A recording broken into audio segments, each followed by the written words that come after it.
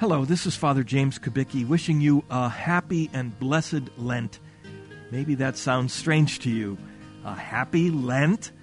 Isn't Lent supposed to be a sorrowful season, giving things up, fasting and all? And look how we begin. Ashes on the forehead and those scary words, "Remember you are dust, and to dust you shall return." That doesn't sound very happy now, does it?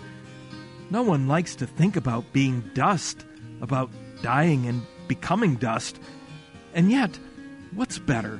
Ignoring reality and going along whistling in the dark valley of death?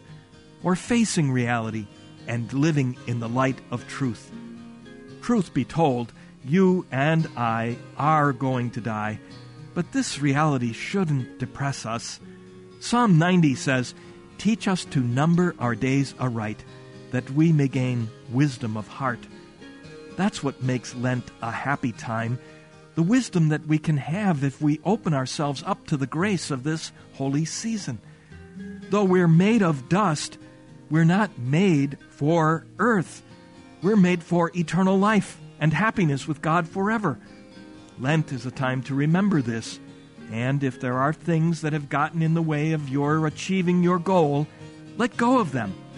Isn't that really a happy thought? God wants you with Him forever, and the only thing that can get in the way of that is your own rejection of God. Something that happens when you make other things, like pleasure, possessions, or prestige, more important than God. Choose God then, and be truly happy.